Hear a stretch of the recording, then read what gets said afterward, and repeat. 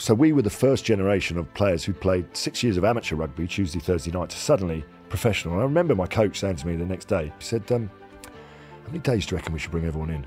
You need to create an environment that's so good, everyone wants to be part of it and no one wants to leave. And what he did in English rugby is create that. He created a situation where I'd finish a game at my club, I couldn't wait to get in the car and drive down to wherever we were and walk in that room. He's got the best win record.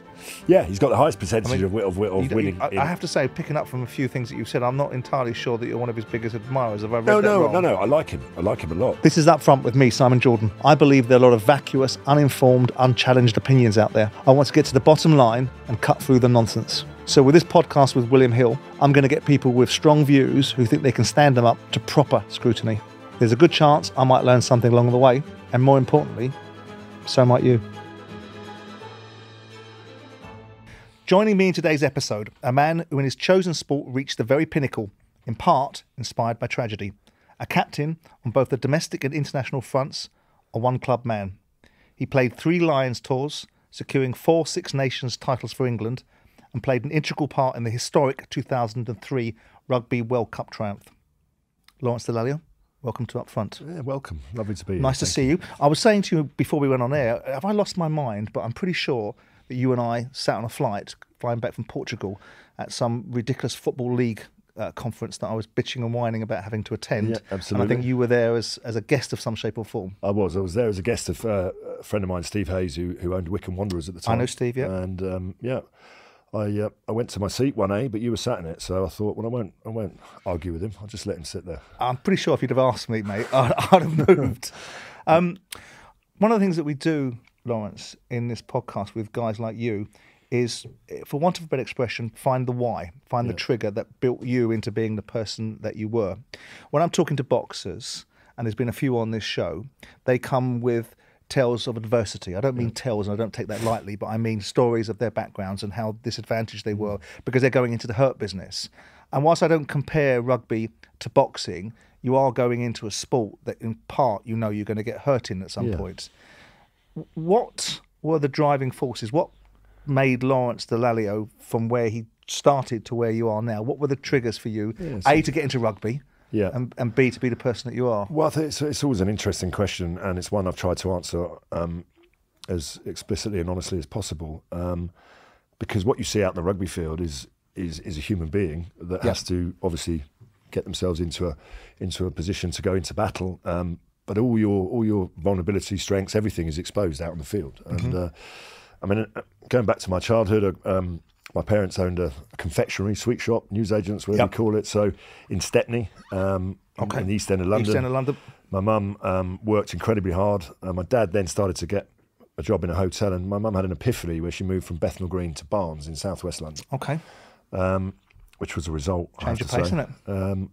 And I guess the 2 things I had throughout my childhood and throughout my life was unconditional love from my parents, especially from my mum. Right. And when I say unconditional, I mean when the police used to knock on the door, not my Lawrence, you must have the wrong address. That's okay.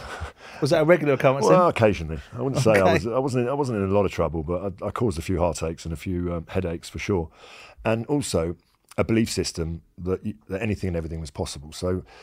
Who instilled that in you? From your my mum? Yeah, for East End London, 1 of 10. Right. You know, grew up in relative poverty during the war, but had real toughness, real resilience, and always a smile on her face. I mean, I always watch that programme EastEnders. It's no representation of the East End at all. No, it's a miserable show, and my mum refused to watch it because no one's like that in the East End. They smile all the time when they've got lots of reasons not to.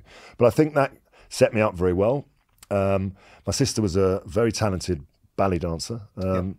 She got into the Royal Ballet at the age of 5, and she got a scholarship into the Royal Ballet. So I think what that allowed is my parents to think a bit differently. My mum always wanted to get the best for me and for her, and so I got taken out. Where was your dad in this? He was working in the hotel industry, but I was taken out of state school and put into private school. Now, whether that was a conscious decision from my mum, she wanted to give me the best, and strive for that. And I think it took me on a slightly different journey because the state system is what it is now, but it exposed me to a whole world of different things. My mum used to say, you are what you're exposed to in life, good and bad. Sure. And I want to try and expose you to as many good things as possible. Product of your environment, ultimately. Yeah, and I think the difference is my sister was born to dance. I wasn't born to play rugby. I mean, people look at me, and I'm obviously a bit smaller than I used to be, but if you were going to choose a career, I wouldn't have chosen rugby. I mean, it's not very nice. It's quite unglamorous, quite sort of, it's pretty rough, tough. Did you like any other sports? Yeah, I was really interested in sport. I was fanatical. I mean, the way it works is you think you're good at football, and I was half decent, to be fair. And then you play against someone who's really good, and you realise, you work out that you're not. Actually, I'm not that good. Yeah. And if you can catch, you play rugby, and if you can't, I guess they stick you in a boat and you row. But right. Okay. How do you end up in a position?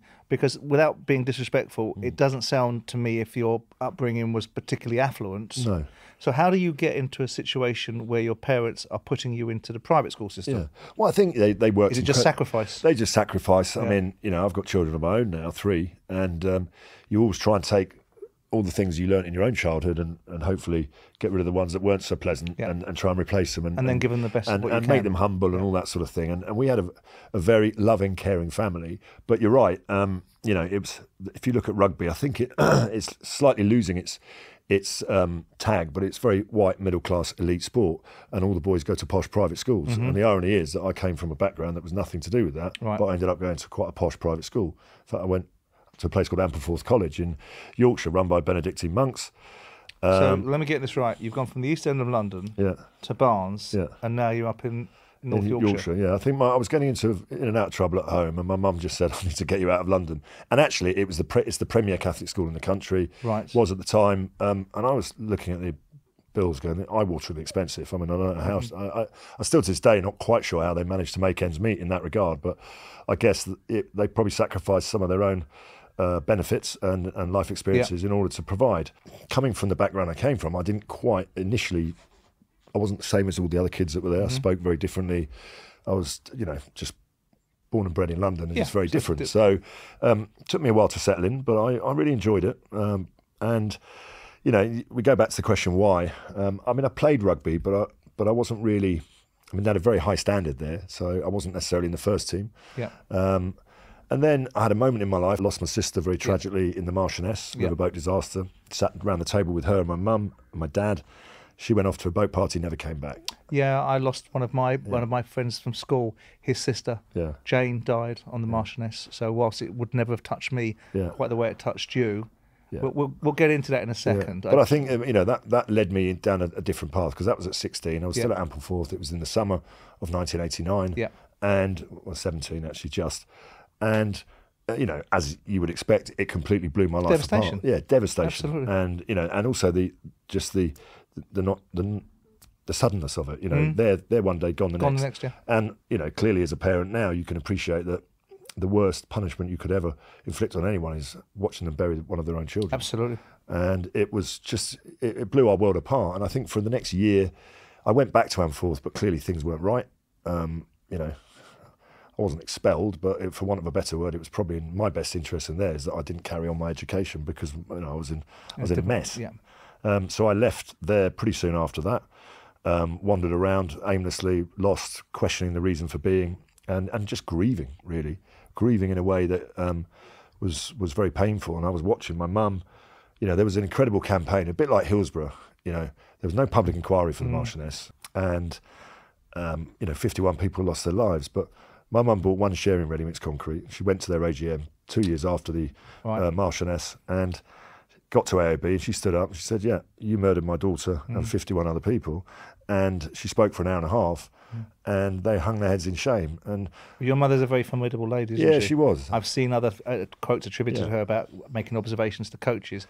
How much do you think the journey that you went on and the success that you had is born out of whatever you gained? I mean, that sounds a terrible thing to say, gained, but whatever you managed to harness from this tragedy. Well, I think a lot, actually. I mean, I may well have gone on. Don't forget, rugby was not a career. No.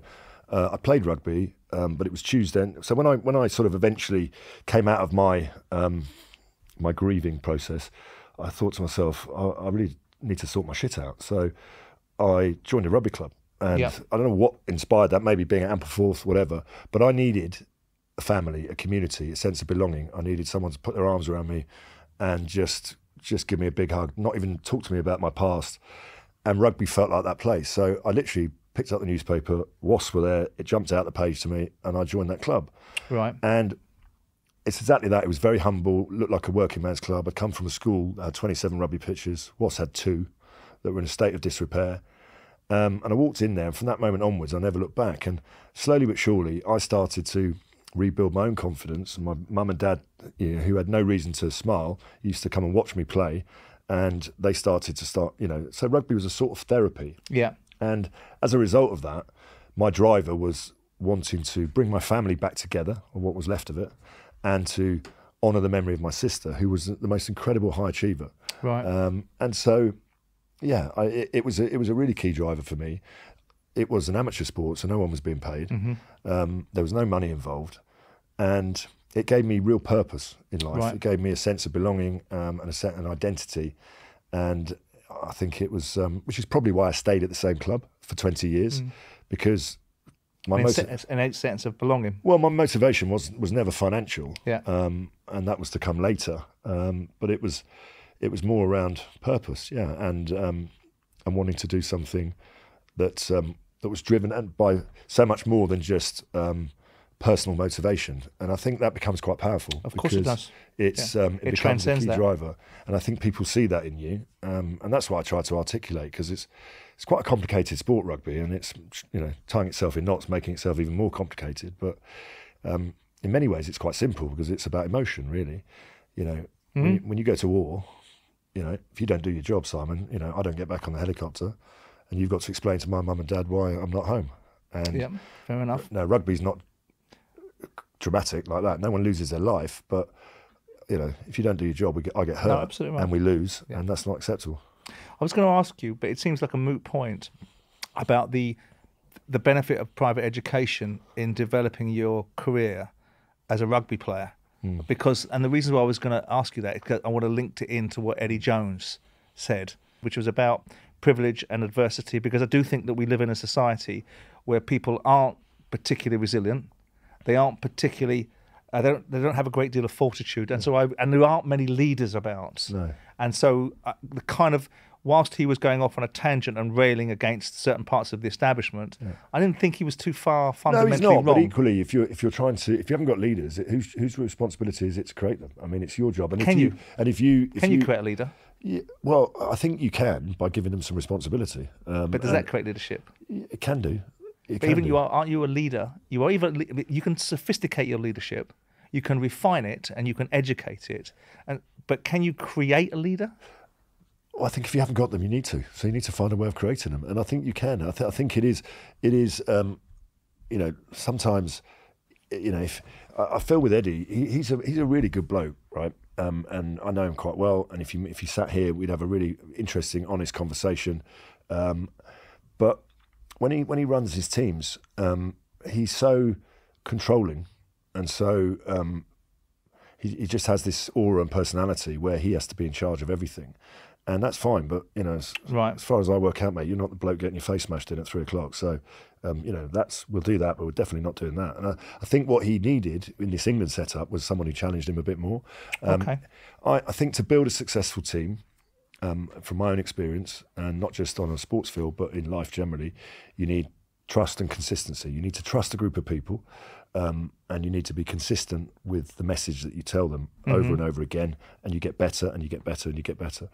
And you have to face facts that it's not going to happen in a straight line. There will be a few little bumps in the road. There'll be passengers that you'll lose along the way. I accept that.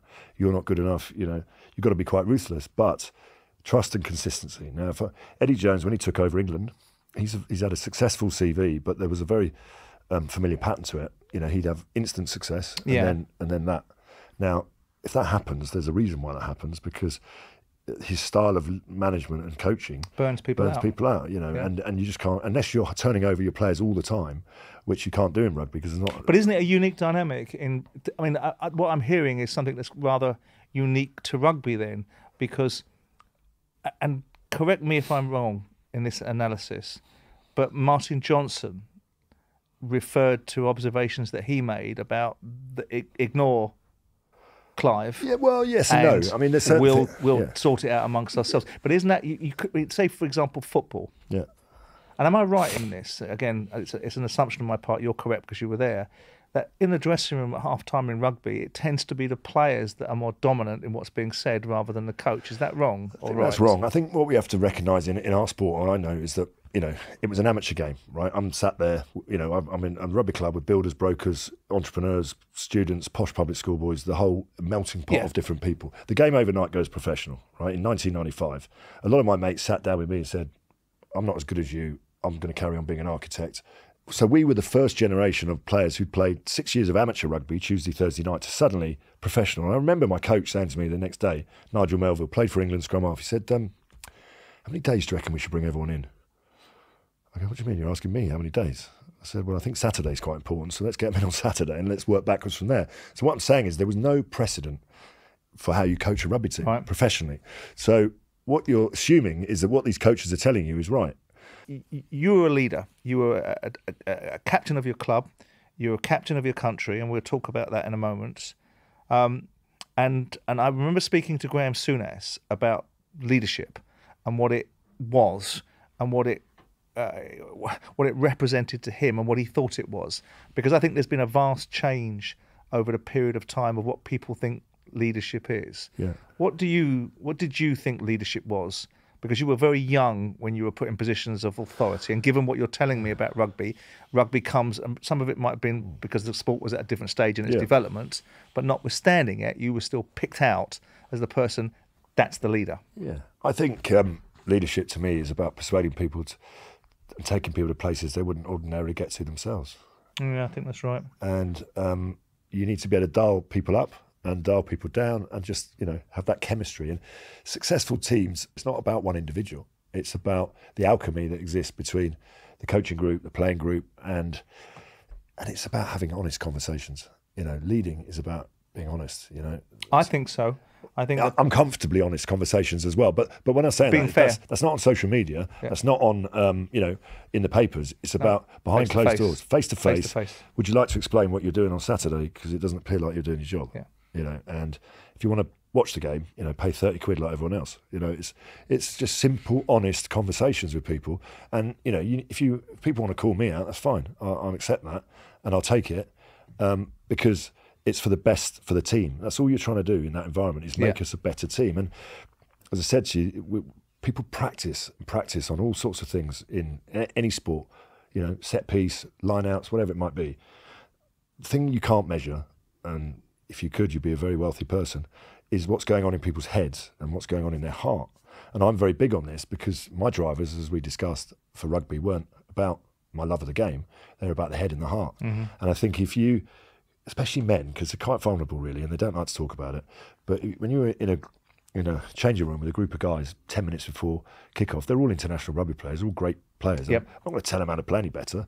I mean, most of them are far better than I am at playing rugby. But what you can do is find the right emotional touch points within each of them. And sometimes that it requires your own vulnerability to be laid out there open. And you can connect the tissue between the head and the heart. And if you can do that, what you get is you get players who might deliver 6 out of 10 to give you 9 or 10 out of 10. Yeah. And it's interesting when you know deep down in your heart that the team in the change room next door are probably technically a lot better than you and just better players. Yeah. You know, it comes down to something else. How are you going to beat them? Yeah. You know, and rugby, perhaps more graphically than any other sport, is, you know, you can beat anyone because it is about getting the emotion right. Mm-hmm. It is about connecting the tissue and you know, and getting grown men to really believe. And that is, I think, you know, something quite special, really. I want to go back to you getting the England captaincy in '97, and obviously Clive Woodward gave it to you.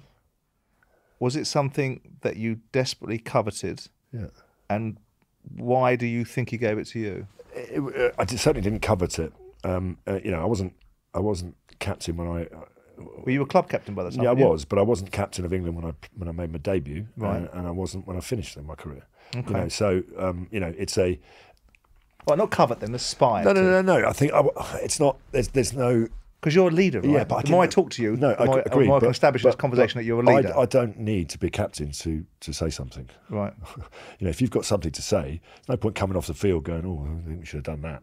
You know, but equally, there's a there's characteristics in there that are there from the start, from birth and from upbringing. But Yeah. captaincy is also something that you can get better at and better at and better at. And I made some terrible mistakes as captain, both at club level and international level. Sometimes they cost you the game. But that's part of leadership. Sometimes though, isn't they didn't. But it's learning the art of captaincy. And I think if you are made a captain at an early age, you should theoretically become a better and better and better captain over a period of time. And the 2003 team was full of players that were very good at rugby, were great men, but they were also players who were all captains of their respective clubs. Every time I played against Martin Johnson, he was captain of Leicester, I was captain of Wasps. Phil Vickery, Gloucester, the list goes on and on. Johnny Wilkinson at Newcastle. So, not all of them can be captain of England, but we had this incredible leadership group of about sort of 8 or 9 who had at some point all captain England, but week in, week out, they'd captain their clubs. And what that means is that they've led men into battle. You've got a team with leaders. They understand. They're students of the game. They understand people as human beings as well as rugby players, and they've been in scenarios where they've practiced and they've rehearsed and they've been in those scenarios and they've come out the other side. So I think that the more leaders you can have in your team, going back to Eddie Jones's rant about not having any, is strength to your bow for sure.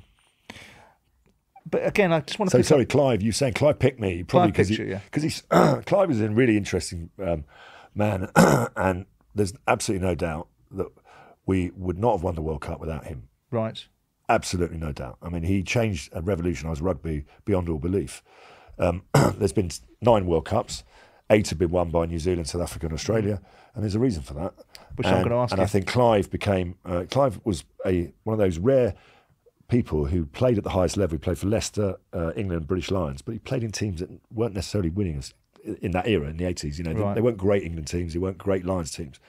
And he then went and worked in business. He worked for Xerox, he worked in technology, and then he came back to coaching and he became the England coach after a short stint at Bath, whatever.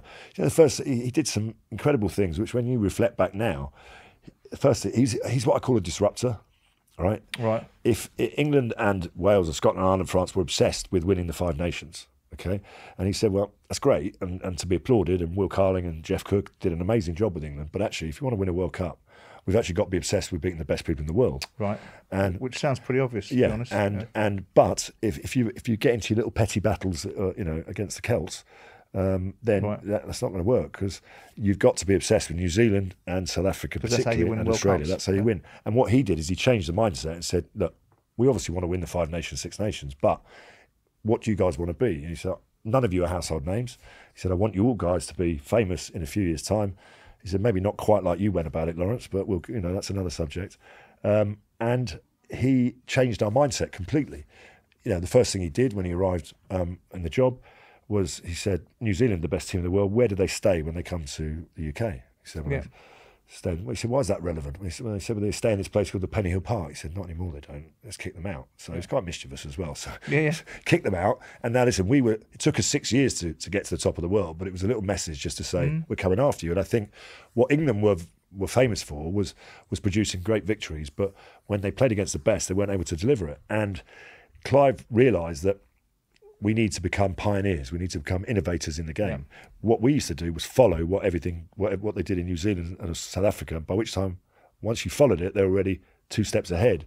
So he did reinvent the game, and he went over to America and found, that they had a defence coach and brought all these specialisms to the sport, and then the Kiwis started to follow what we were doing. England were the first team to have, tight-fitting shirts, because he took risks as well. Yeah. I mean, Jason Robinson, did we win the World Cup because of Jason Robinson? Well, he persuaded his CFO that £1.5 million to buy Jason Robinson was a really good idea. Now, it turned out to be an outstanding idea, because he was one of the most talented rugby players ever. At the time, it was a huge risk. Yeah. Never played rugby union. So there's a number of things that you trace back, and he made me captain probably because he felt that I was someone who he could talk to a bit more. I never knew Clive. I knew he was a player, went to meet him and we had a chat. And I think we made a lot of mistakes in those first few years. The game's only been professional for 2 years. He's the first professional coach. Our first 4 games he charged were New Zealand, South Africa, Australia, New Zealand. I mean, I think we lost 3, drew 1. Drew 2, lost 2.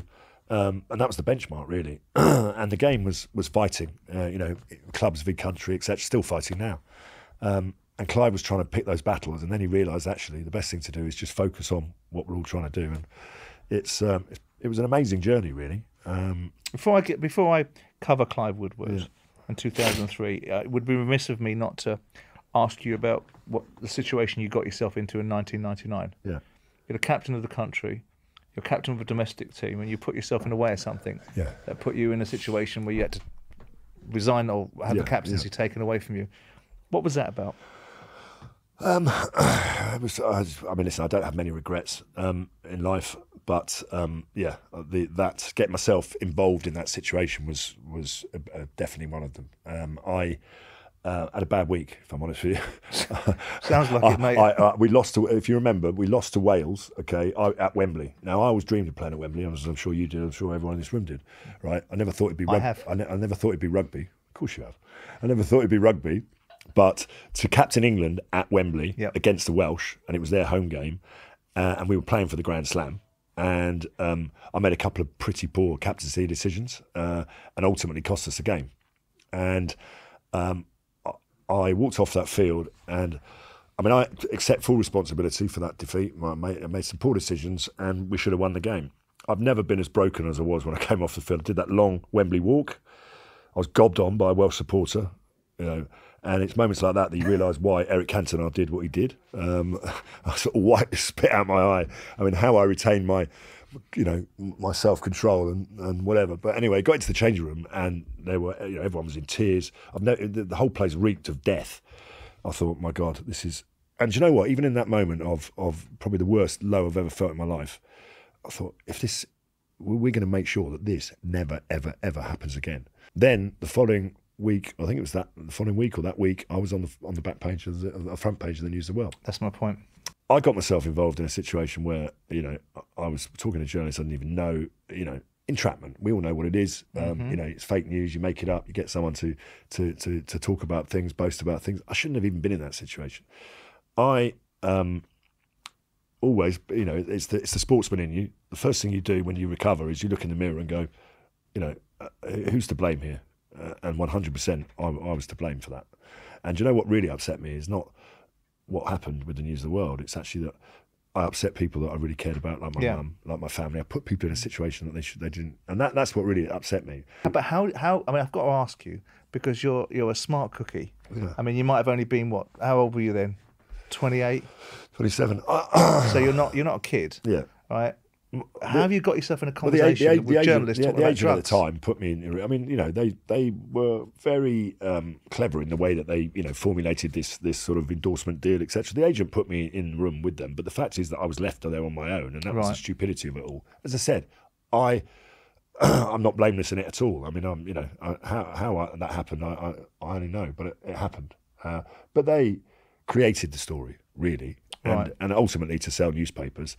And the fact that I'm here talking to you however many years later and the News of the World is no longer, I think tells you everything you need to know about the way that they go about their business. Oh, I know the way that there's red top operatives. And then, you know, the following week you got the Mail on Sunday, you know, with front, you know, page headlines when every other paper runs stories about British troops in Kosovo. And again, you know, I shouldn't have put myself in that situation. But let's take you back to a pivotal moment, which is the 2003 World Cup, a historic moment. Because it's the first time that Northern Hemisphere team have won it. Yeah. Correct. Yeah. I mean, you know that better than I do. But the whole setup around the 2003 World Cup, because I have mixed emotions about Clive Woodward, and I'm interested to see what your take on him is. And maybe my emotions are driven by the fact he came bowling into football with opinions that were steeped in very little substance. Yeah, I mean, foreign coaches came bowling into football, and you know, we sort of, you know, worship the ground they walk on. I think, you know, he's a disruptor, and football only ever gave jobs to people in football. You know, and you know, some granted, and I'm not some work well, some didn't work so well. I'm not one for conventional wisdom. Yeah. I'm not one for the orthodoxy not being challenged. Yeah. That's not. No, I understand where you're coming from. But all I see Clive do, seemingly, and you might well turn around and say that's because he's got justification for it, is seeming to be remarkably critical of the establishment, not really having very much good to say about what's happening with English rugby. But go back to 2003, you know, going into that World Cup and being part of that team, was there inherent belief that this was a World Cup that was yours to win? Yeah, so Clive Woodward, 97, 99, we all played in the World Cup. Well, quite a lot of us did. We got beaten by New Zealand in the pool game. So Clive was 2 years into his tenure. We were a lot less experienced. We got beaten in the quarterfinals by South Africa, 5 Yanni de Beer drop goals. We were bombed out of it, and it was, it was very, very depressing. I guess in the aftermath of that, Clive was given a vote of confidence by Fran Cotton and the RFU, and he was given the job. And that really, out of the ashes of that devastation, and Johnny Wilkinson was part of it, Mike Johnson, a lot of the people that ended up being in 2003. So we'd been through that experience. Now, I know you talk and sit here with lots of people involved in sport, and they say you have to go through failure to get success. There's not too much. Not too much failure. I mean, no one likes to lose, right? So, but there's no doubt that experience made us realise that we were nowhere near where we need to be to beat the best in the world. Yeah, quite clearly. We lost to New Zealand in the pool game. I mean, that was Jonah Lomu. I mean, that was a slightly different scenario. And then there was South Africa. The journey for the 2003 really started from about 2000, where we had this recognition that if we want to beat the best sides in the world, we've just got to get fitter, faster, stronger. We've got to dedicate our whole lives to it. We won pretty much. In fact, from 2000 in June in Bloemfontein, we beat South Africa. We beat South Africa. Yeah. To 2003 in Sydney, 14 games on the spin, home and away against New Zealand, South Africa, Australia. I mean, that is the record I'm more proud of than anything in the world.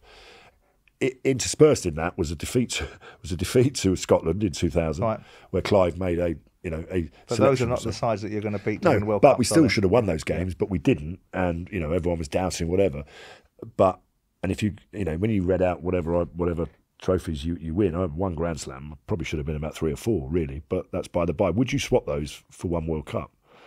I don't know. You'd rather have them all. But we learned some very painful lessons. But by the time we arrived in Australia, we were in exactly the same position as Ireland find themselves in right now. We were the ranked number one side in the world. Right. We'd beaten the Southern Hemisphere consecutively, home and away. We were Grand Slam champions. We were Grand Slam champions, and we'd already gone that summer of the World Cup down to Australia and New Zealand and beaten New Zealand and Australia in Australia. And there was a method in that, because outside of a tournament, the two greatest things you can do in rugby in Everest is to beat New Zealand in New Zealand and to beat South Africa in South Africa. Yeah. That are the two hardest things to do. And I'd never been to New Zealand in an England shirt before and played a game. So because of TV or whatever, I don't know why it was, but New Zealand didn't come over and play England because there was an argument over money. And they like scarcity, the All Blacks, and they market it very well. So for us to have achieved that, I think, how can you go to Australia and New Zealand if you haven't actually won a test match there already? So Clive said, has anyone actually won a test match for England in Australia? And no one put their hand up. We said, so we're going to go down there and we're going to do it before the World Cup.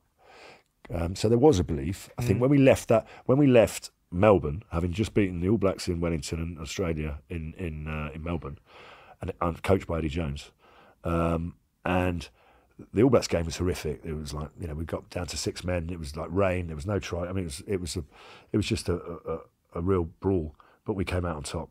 And then we got to Australia, and they were saying we can't score tries. And then we beat them by 3 tries to 1. And Eddie Jones, I think, wound his neck in and probably thought, actually, this side's quite good. And then we went back, and I think everyone realised that actually, we've still got to go out to Australia and win, but we've put ourselves in a great position. There was a belief. And I phoned my mum and dad and said, are you guys going to come out to Australia? And they said, oh yeah, we're going to talk to you about that. We have, money's a bit tight. I said, look, I can't say this publicly, but I think we're going to win this tournament. I really believe we are. I said, you've got to be there, because I said... This was at the beginning of the tournament? Yeah, this was about a month before. I said, you have to be there, and you have to be there for 9 weeks, because I think we're going to be there for 9 weeks. Yeah. And I said, I'll pay for it. I said, because you've given me everything I've ever had in my life. And I want you to be there to celebrate it. And obviously, it all finished with a lovely fairy tale ending. But we actually didn't play our best rugby in that tournament. And do you know why? Because being the number one side in the world creates a different type of pressure. Of course. And everyone plays their best game against you. But that's the nature of the beast. Yeah, no, it is. But it's not a position that England necessarily had been historically very comfortable with, because they'd never been the number one side in the world. So it's unique territory, is what I'm saying. And we knew that the South African team was probably the hardest game. That was the one that in the pool stages. And actually, that South African team went on to win the next World Cup 4 years later. But they were tough. I mean, they had all the players that went on to be successful. And we didn't have it all our own way. We managed to get through that game. we had issues. Richard Hill was injured. We had 16 men on the field. The Southern Hemisphere definitely did not want England to win anything. Absolutely. And they're throwing everything in their powers. And then we had the game against Wales where it was all going a little bit wrong. And then we had a bit of an honesty session afterwards. We sorted it out. And the semi-final and the final, I would say, were our happy place. That's when we were the whole squad just relaxed. We go, right, now this is where the World Cup starts for us. You know what I mean? And whereas other England teams seem to sort of get a bit more twitchy as they get towards the closing the deal out, we actually calm descended. Once we did into it. Yeah. What kind of captain was Martin Johnson? Because it strikes me as that Clive lucked out there. Yeah. Because he had you as his captain. That situation that we've just discussed. Yeah. Martin Johnson goes in as captain. Yeah. And I remember instances against Ireland where you have this psyche of the England team. They go out and they line up in the wrong place. They refuse to move, and I think that's fucking great. Yeah. Right, that sort of. Well, I mean, no one told us what was going on before the game, and what people. But you still decided not to move. But what people have to realise, you talk to boxers, you're not dealing with a rational human being, right? You are having a conversation with someone who's about to go into battle, and about to get hurt, and about to hurt people. So therefore, you're not dealing with the rational. So when people talk to you 5 minutes before kickoff, I mean, what place do they think you're in? So it's there is a bit of forgiveness there because it wasn't us just being stubborn. No one had told. But I think it's great. I mean, what was really didn't great, it exhibit the psyche of a team? Yeah. Well, what was really great is that the Jobsworth who came out to move us, he said to the referee desperately, Jonathan Kaplan, little South African, he said, "Mr. Kaplan, please, would you mind asking the English team to move to the other side of the pitch because they're currently on Ireland's lucky side of the pitch." I mean, it's beautiful, isn't it? And the referee, who's not known for his sense of humour, said, "Listen, mate, there's no chance of these blokes listening to me when the game starts, let alone before it starts," which I thought was quite good. But look, the game was won in that instance, really. Yeah. They were going for the Grand Slam as well, don't forget. And I think it was 9-3 at half-time, and we ended up winning quite comfortably. So, yeah, Martin Johnson was an amazing rugby player. Forget the captaincy for one second. He was probably one of the best players in the world in his position, and people forget that because you're captain, they always think about the captaincy. Yeah. Just first and foremost. And the other thing that he was very good at was being able to treat every game as the same in terms of it. So for those people who get a little bit nervous and overexcited, he could bring them down. And for those people who weren't there, he could bring them up. Yeah. I wasn't quite like that. I think that the emotion sometimes you need to be a little bit more emotional for certain games than you do for others. Or different strokes for different. But also, he was also very good at recognising that, the majority of the time he's got his head buried, in the second row, and therefore there are people in certain positions in the team, the back row, scrum half, fly half, who have to make decisions, and he was a very, very good captain, no doubt about that. I think what he tried to do and what he did very successfully is try to simplify the game because it's so complicated and everyone gets, bamboozled with stats and numbers and all this stuff. It's just, it's this and it's this and this and that's it. And people like that. So we're very lucky. And as you said, we had a number of other leaders in the group. And I think that ultimately, when we went out for that Rugby World Cup final, it's a tough day. I was thinking about it with the Lionesses the other day because unfortunately it ended up being in disappointment. But I had a worry that they'd played the hosts already in the semi-final. Yeah. And they almost did what England did in South Africa, in Japan, where they'd beaten New Zealand. Right. And that almost took so much out of them. Yeah. That was their Everest. And I think to try and build yourself up again, whereas we went into the final, we weren't playing the All Blacks because we'd watched Australia beat them the day before. And I got to say, I was quite pleased with that because we had the dream final. We had the hosts in their own backyard in the final. Now, they're always so magnanimous, Australians, aren't they? All the way through the tournament. Yeah. Dad's Army, is that all you've got? Yeah. We just beaten South Africa by 25 points. Is that all you've got? And they actually advertised where we were staying. Go and make as much noise as you can tonight before, so that we wake up. It was just incredible. It was laughable, really. David Campeses of the world. We'd beaten Australia six times previously. So we knew we were a better side than them. They knew we were a better side than them. But you've still got to go out there and prove it. And we had all day. And it was a roasting hot day in Sydney and Manly Beach, and you just want to go outside and just chill out and get your head straight. But you've got fans, outside or whatever. So it was like goldfish, And we eventually got ourselves to Homebush Park, and look, we should have won that game by a lot more. There's this amazing psyche. England are the only country in the world to have won a World Cup at football, rugby, and cricket. probably because there's not that many sides that play that sport, but every single one of them has gone to extra time. So we obviously love a drama, don't we? There's some, I don't know, there's something about it, really. And England probably should have won a lot more than they have done, not just in rugby, in lots of different things. You think? Yeah, definitely. But closing the deal out is not easy to do at all. It's an interesting statistic. I'd never thought along those lines. I mean, 1966, of course, 2003, and 2019. And now, actually, sorry, we won the T20, didn't we, as well? But you know, it's definitely. I mean, and actually, that played a bit of a part for us because, you know, Ben Cohen's uncle George was, you know, he came in to speak to us before in the week leading up to the final, you know, and it not that we needed to connect the two together, no, but it did, and it didn't hurt at all. We did make life difficult for ourselves. I mean, we should have been out of sight by half time. The game should have been done and dusted.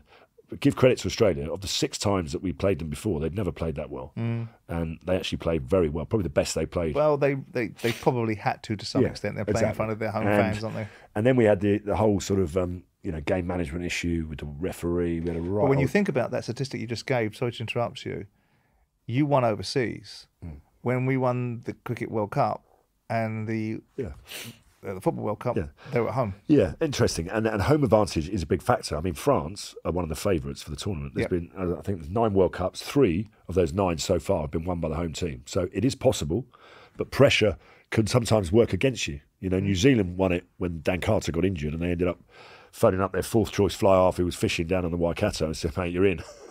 And they just got over the line, but it was nip and tuck when they were so much better the side. So it's not easy. It's definitely not easy. Much harder away from home.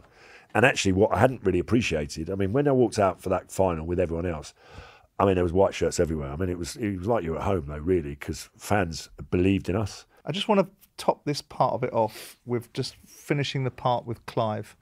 And it might well lead into why we've got the travails and malaise that we've got. But when you look back on Clive Woodward, and you've spoken about him and the fact that he was a disruptor, and I suspect an innovator, he was, and an overcomer because he's thought his way through problems. But you win a World Cup, and very shortly Clive disappears off the scene, lands in MySpace in football 2 years later. But what's your overall assessment of Clive Woodward and his influence? So I'd say specifically over you and your career. Players very rarely criticise their coach publicly because they're the person that especially when they're still coaching. because control their destiny. Yeah, although coaches aren't afraid to go out and have a press conference and have quite an interest. You know, I've had many conversations with coaches that I've worked with who've just come out of press conference and said, "Oh, you enjoy yourself in there, did you?" I said, "We've got to go and pick up the pieces now. Well done. You really messed that one up." Not often, but occasionally. And Clive, Warren Gatland, they've all, we've all had those conversations. Gone, yeah, well done. Now you've just made our assignment even harder now. So Clive's impact on English rugby was immeasurable, game changing. Because you talk about leadership, he changed the vision. Jeff Cook and Will Carling and that group had taken England to a level, but we'd conquered half the world, but we were never going to conquer the rest of the world operating the way we operated. The first thing he did, came in, gave everyone a laptop, which the front row obviously took quite a while to even open and be able to turn on, really. But and he turned around and he said, the team with the best IT is the team that's going to win. And because he came from an IT background, right? And everyone's going, "What are you on about, mate? Yeah. The team with the best scrum and the best fly half win."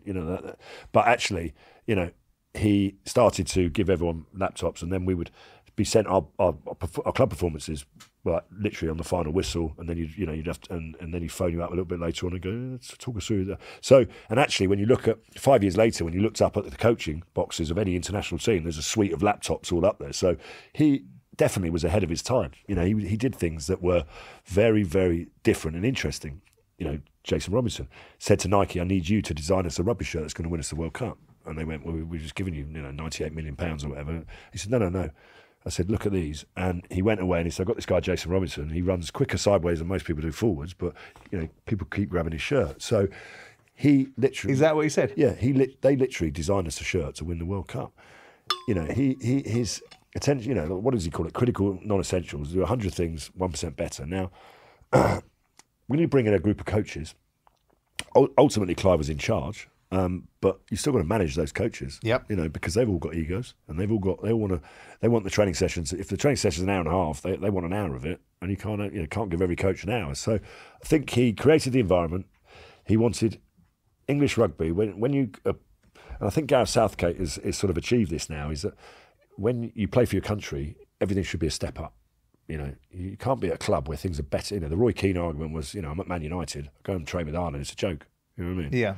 And I think that it needs to be aspirational and inspirational. And you need to create an environment that's so good, everyone wants to be part of it and no one wants to leave. And what he did in English rugby is create that. He created a situation where I'd finish a game at my club, I couldn't wait to get in the car and drive down to wherever we were and walk in that room and be part of that group. Unfortunately, in life, there are moments when you get to the end of the World Cup, and I knew when I was in that change room in Sydney that the best time I had, and I've spoken to all my colleagues about this, was that hour that we had together after John Howard had thrown the medals on us because they had to get off air quite quickly. And we're in there, and we'd finally achieved our objective of winning the World Cup, and there was just this enormous sense of relief, as you'd expect, but just an excitement because, there was all the management, all the players who hadn't played but who'd really sacrificed a lot, and all of us, and we were all together. There was, there was every emotion, people in tears, there were people laughing, there was everything going on. But I knew that as soon as we walked out that door, that team would never be the same again. And Johnny Wilkinson didn't play rugby for England for another 3.5 years after that night. Martin Johnson retired almost immediately. Some of the other players were so emotionally, mentally and physically worn out because, but we were right in the middle of the rugby season. The rugby season just started in the World Cup. So I had a phone call from Warren Gatland, and everyone's case is different. I'm not saying mine was right or wrong. And he said, well done, really proud of you. Couldn't be proud of you. You can have next week off. And you'll be at Newcastle parading the trophy with Johnny Wilkinson, but you need to play in the European Cup game the following week. I was going, great. For Wasps, yeah. Yeah, great. I was delighted because I was still fit and I still had loads of batteries left. And I went on to win the European Cup and the Premiership that year. So I think it's called a royal flush in most sports. I mean, it's just a fantastic. Every time you lace your boots, you want to win. But then I got to the Six Nations and Clive gave me the captaincy of England back, which I don't know, I wasn't craving it in any way, but it was nice to round the circle a little bit and just, the ultimate redemption, I suspect. But unfortunately, he gave it back to me. But I looked round and there was half a team gone. There's literally, we lost to Ireland in the Six Nations, Brian O'Driscoll's Ireland, and then we went down to New Zealand and Australia, and we got humped by 50 points in 3 Test matches. Now I don't know who planned that itinerary, but it was just, you just can't, we'd invested so much into winning the World Cup that someone with a bit of hindsight probably should have said, what these guys need is a summer off, all right? Or they need a sabbatical because we can't keep going to the well and expecting them to do things. And look, Clive, understandably had sacrificed his life as well to the cause, and he was starting to get some interesting phone calls. I was with him when Rupert Lowe phoned him up, and we were at the Pennyhill Park, and we were just before we were going on tour, and I went, get a job in football. Right? There's a strange little conversation between Rupert Lowe and Clive. I said, you get a conversation in football, are you? And he was obviously denying it. But I think his head was definitely in a different place, and he decided to pursue that. But the RFU, there is some accountability that needs to happen, really, at the RFU, because I don't think, and look, I'm not blaming individual people, but not building on that legacy was poor. Well, that's my point. I don't think England have ever quite got that right, because the subsequent appointments of England coaches would be testament to the fact that they didn't make the right appointments. Well, that would be my next point, because it would appear, before we get out into England of today, I mean, all roads lead to that particular point, because post a Rugby World Cup that we've won in 2003, you would think that would be the launch sequence for continued success. But it isn't. Yeah. It's the polar. Okay, we get to the 2007 final, so that's not bad for the defending champions. Yeah, but other than that, we don't win a Grand Slam for 12 years. Yeah, there's no right to do it. We don't even win the championship. But that's not the point, is it? Normally, you would expect when you've given yourself an opportunity to build upon something, you'd build upon it. So that leads me into where we are now.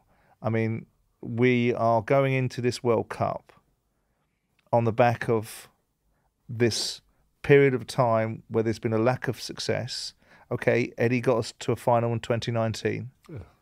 And as you say, there's no God-given right to win anything, but you'd like to think that you'd start to win things more regularly. What's your assessment of the journey that we've been on since the World Cup, Eddie Jones's tenure, and where we are now? Because he's got the best win record. Yeah, he's got the highest percentage of winning. I have to say, picking up from a few things that you've said, I'm not entirely sure that you're one of his biggest admirers. Have I read that wrong? No. I like him. I like him a lot. I like him as a bloke. He's loose, and that's not why I like him. But he's loose in terms of what he says. You know, he says things, and you think, oh, that's a bit. You can't say that. He's done it in press conferences, isn't he? And he used to throw grenades. It was much more fun when him and Clive had press conferences. I'll tell you what. I mean, no wonder the whole press would be there because you knew it'd be lively. And they'd just be throwing grenades at each other. But I think he got the job because England were at their lowest ebb. Yeah. England had given the job to 3 coaches who have turned out to be amazing coaches. They're all in Ireland, or one has now moved to France, Stuart Lancaster. The other, Andy Farrell and Mike Catt, are now very successfully coaching Ireland because they've already made all their mistakes with England. Now, England have got this habit of employing people for the benefit of someone else. Well, just to say, guys, I know you haven't got much coaching experience, but have a go at coaching, have a go at the best job in the world.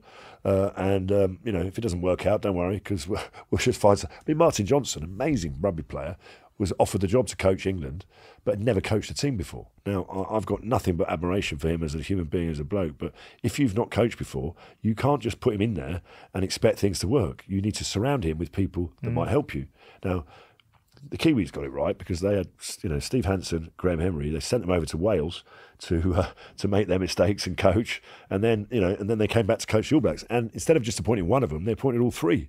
They got Steve Hansen. But is that just not? I mean, do you think that's constructive or constructed, or just a quirk of fate? No, what I'm saying is that you to be a great coach, you're going to make mistakes along the way, and it's for England to have given.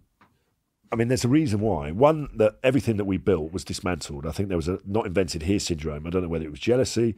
Clive Woodward automatically probably should have just gone straight into the top job of director of rugby and been in charge of maybe the structure that was required to keep England going as a superpower in the game. But that didn't happen, and I don't know why. Whether it was jealousy, etc. And England went from being the number 1 side in the world to there, and every single appointment.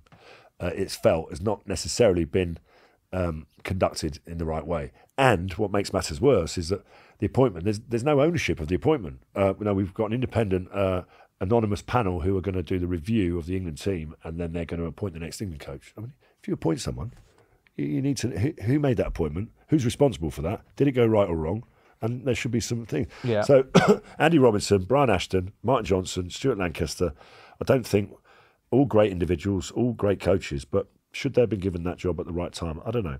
I just think that when Eddie Jones was appointed, it was obviously he was coaching in South Africa. Eddie had an amazing record because he took England there. I mean, timing and everything in jobs is quite important as well. Yeah, when Warren Gatland arrived at Wasps, we were in a mess, and he looked at it and thought, if I can't have an impact there, then it's something. He looked at the squad, looked at the players, and thought, "There's a reason why these guys aren't playing well." So timing is everything. We won 3 titles in 3 years there. So I think when Eddie Jones took the job with England, 1, he got a pay rise, and 2, he's probably thinking, there is much more.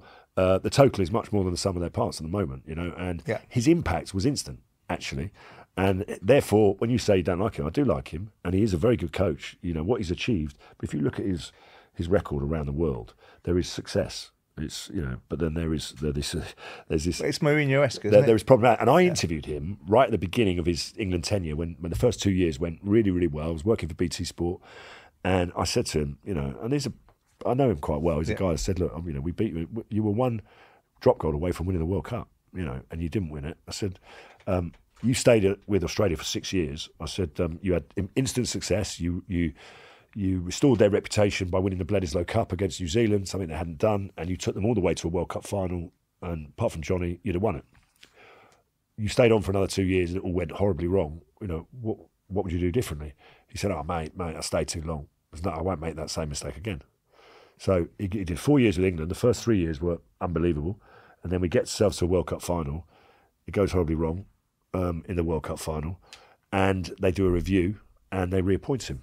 And the next 2 years, you could tell, it's almost like history's repeating itself. So I think that. Well, I guess he is what he is, then, isn't he? I mean, yeah, but so he said, "I'll never do that again." So losing the World Cup final, he could have stepped away and said, "Right, that's 2 I've lost now on one with Australia, one with England."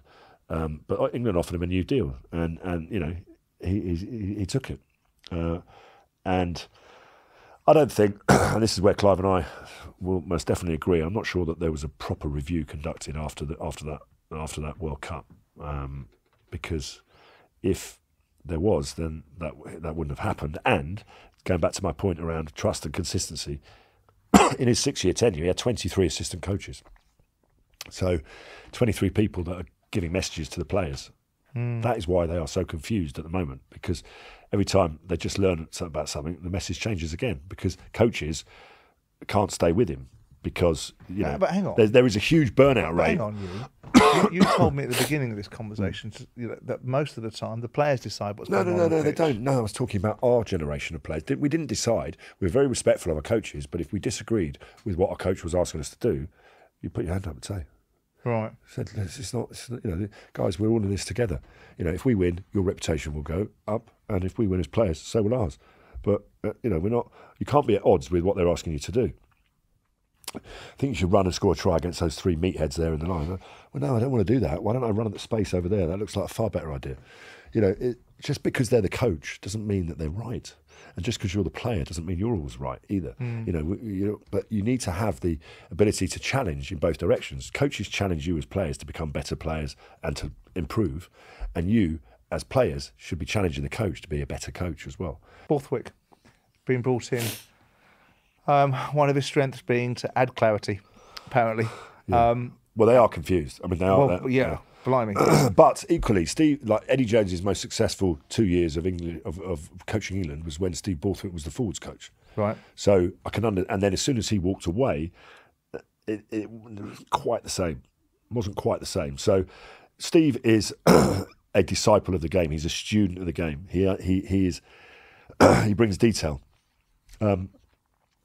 He was not expecting the job now. He was expecting the job after the World Cup. So he's been parachuted in.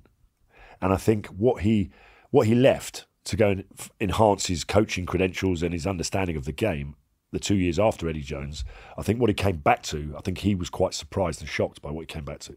Right. Because he came back to a squad where the standards had fallen, for whatever reason, they'd fallen below where they were when he left.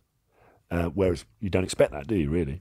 And he has come into a bit of a mess, really. And in that time, it's not just on the field. 3 clubs have gone to wall. There's been a lot of problems going on in English rugby at the same time. He, again, is, you've got to pick up the pieces in a year before the World Cup. I mean, it's not really the plan in anyone's, view or book is to appoint a coach for the World Cup and then sack him a year before the World Cup. I mean, South Africa managed to do it, and Rassie Erasmus came in 2 years before. But I would argue that was probably 2 years was enough, given the talent pool that they had to turn things around. And actually, they created a game of rugby that was slightly, playing to their strengths.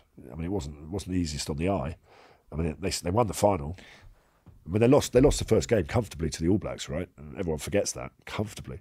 Then they went away and they sort of rested and recuperated and let everyone else have a go at it. And then they were in prime condition. And they are an incredible side. So Steve's come in. I think there's a lot to fix there, and he ain't going to be able to do it overnight. And he's got a relative. Is this knowledge that you've gained as a result of Steve Borthwick's experiences, or did you know that this was likely to be an environment? No. This has been steady. This has been since 2003. Right. I mean, come on. I mean, England have got no defined right to win anything, right? And none of us ever believed that. But consistency of performance there are certain levels that you sit behind, And, you think this group of players that Borthwick's got? I mean, these results that leading into a World Cup are being in any other sport he'd be in far more trouble, I suspect. But then again, I guess the challenge is that you've got a World Cup coming up, so you're not going to take him out again, take someone out again. But is it simply not just the case of the players aren't good enough? I think that the time to When I watched them, I mean, how do you ideally you want to win a World Cup, right? But then in the 4 years in between, you want to.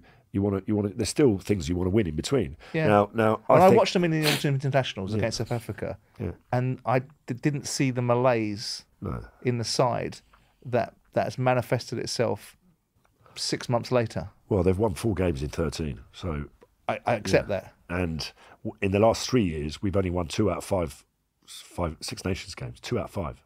So we've lost more games than we've won in the last 3 years in the Six Nations. So. That's not the England I know, and therefore, so these are not problems that Steve Borthwick has just stumbled across. No, I think there's been since Yokohama, the review needed to be a proper root and branch, thorough review, and the recommendations or the thought or the ideas and the brains around what should be done after that should have been implemented. There are players that probably, thanks very much. You've probably played your last game for England, mate, and you move on, and that happens anyway in a World Cup. And the secret of being a player is knowing when that happens before it happens, really, and being able to time your exit and leave by the door that you want to leave by. And I think that we have just made a lot of mistakes, and I think that the rebuilding into the World Cup has been very, very difficult. I don't think the squad, Saracens got relegated as well. Don't forget, which I think people don't understand the implications, because about a third of the group that make up the England team are from that club. So there was a natural sort of, they were playing rugby in the Championship. Is there enough leaders in this group, do you think? Yeah, there is. There is. There is enough players in that group who've got vast amounts of experience. Some of them are going to their 4th World Cup, but from the outside, it appears that leadership group was a bit fragmented. Matt Dawson doesn't think there is, does he? Well, I don't think we're not screaming out with world-class players. All right, this is not me being critical. If you asked anyone who follows the game of rugby at international level to pick a World 15, I'm not sure there'd be too many English players in that team. Would it make a lot of difference to you if you saw or heard players owning their experiences? Because it seems to be a thing that resonates with you about owning your performances. I think you have to. Would that show a characteristics in the England team that gives you the feeling that there's a little bit more? Well, about I think the fans deserve it, because fans pay a lot of money to follow their team, and I think fans deserve to. Footballers really come on in many ways, because I remember there was times when I used to watch Match of the Day or watch an interview with a footballer. I used to think, God almighty, what are you saying? It doesn't make any sense at all.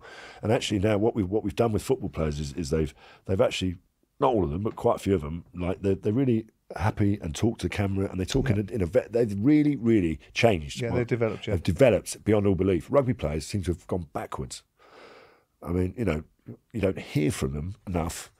You just, in order to, everyone talks about drive to survive and all that stuff, and it's like the model for, growing a sport. Formula One are used to having people around them all the time, but the only way you can really fall in love with the sport, if you've not been brought up with it, is to understand the human beings that exist behind the game. If they don't talk to you, then you can't.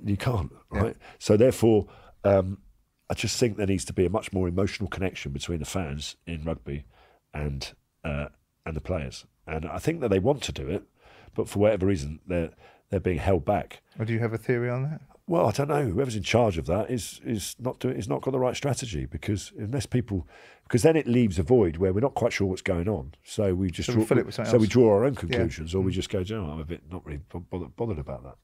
You've got to take people on a journey emotionally with you. England fans have been on a journey with us for 6 years. They were there for all our highs, they were there for the lows, they stuck with us, and we got to the top of the world together, because you don't do it on your own, you do it together. And the greatest feeling in the world, I've never been involved in an individual sport where, you could get to the top of the world and it'd be quite a good feeling, give yourself a pat on the back. But to do it with a group of people where you stumble along the way and you pick each other up and then you get to the top, that is a far greater feeling, to be able to hold hands and say we did it together. And I think that's what this England group, my expectations are that they'll win, they'll qualify for the quarterfinals, and they could potentially beat any of the teams. They'll play either Wales or Australia in the quarterfinals, both of which Eddie Jones's comments and Warren Gatland's comments, might be good, might be bad. You never know. England will have their own motivation, so they could actually find themselves in a semi-final. It will be a very different World Cup, because rugby, a bit like football, is changing all the time. There won't be any red cards, because the referees will go, that's a yellow, and the bunker referee will decide if the TMO or the VAR will decide if it's a red. Why would you? If a referee's got a chart of safety net of giving a player a yellow, then he will. There will be a lot of things that are different about it. New Zealand will play some amazing rugby. They'll probably play, the best rugby in the tournament, but they may not win it because I'm not sure they've got the forwards that are... Who do you think will win it? Well, I want England to win it, obviously, but I've pared back my expectations. I think they'd be coming from, Frankie Dettori-esque from right back in the field. Right back in the field. I think Ireland have got everything that is required to win that. They're the number one side in the world. They've won in New Zealand. They've got the belief. They do need to keep Johnny Sexton and Gibson Park, their scrum half, fit over all the games. So it'd be interesting to see how he does that. Would we have won without Johnny Wilkinson? Well, we never know, but we got to a final with him fit, and that was a huge, huge reward for us. If I had, I go back to the data. 6 of 9 World Cups have been won by South Africa and New Zealand. So, you have to respect both of those countries. So, who are you going to pick? Well, I think France or South Africa will win the World Cup. And I can't choose between the two. I said South Africa last time. Well, you must want the South Africans to win because you want to retain the title of the only. That's where we differ, because I would like nothing better than England to have won 2 World Cups since 2003, because I want other players to experience the feelings that I felt. Don't forget, my last game of rugby for England, international rugby, was in 2007, and I was in the World Cup final dressing room. We just lost the final, and the emotions were, as you'd expect, traumatic. I'm traumatised, but I wasn't as traumatised because I already won a World Cup final. Yeah. So I want players to have that feeling. I'm not one of these guys that thinks, no, I want English players to experience it. No, but we need to Northern Hemisphere. We need to change the sport, and it would be great if until England won it, it was only ever the Southern Hemisphere. So now we've got England on there, and the only Southern Hemisphere. Okay, so I would prefer I would prefer either France or Ireland to be on there rather than New Zealand and South Africa, because they've won it 6 times. Point. They've had enough. Fair point. We don't need them winning anymore. So if it's not going to be. It can't be England. If it can't be England, then any Northern Hemisphere side will do us. And those two are the 2 best sides in the world by rankings, and they've played the best rugby over the last 12 months. So it's nice to see if they can take that onto the biggest stage of all, where there will be pressure. Pressure, if you're French, you see yourself on billboards all over the country. DuPont, they've got the best player in the world. It's amazing, but they've got to deal with that. And I hope they can. And if it's, Ireland, the Irish have always had an amazing team, but they've never delivered at a World Cup. They've never got past the quarter-final. And wouldn't it be ironic if Andy Farrell and Mike Catt, who were both coaching England, delivered the outcome, because England we will see. Didn't appoint them or didn't stick with them. Lawrence Dallaglio, I've really enjoyed today. Thank you very much for being so upfront with me. Thank you very much. Upfront with me, Simon Jordan, is brought to you by William Hill. Future episodes can be found on YouTube, Spotify, or wherever you find your podcasts. 18+, please gamble responsibly.